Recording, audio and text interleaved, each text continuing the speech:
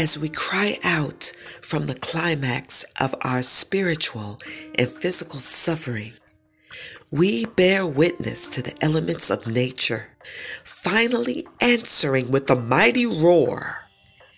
Air, earth, fire, water, and spirit. And the rocks will cry out. Look around at the simultaneous responses of Gaia.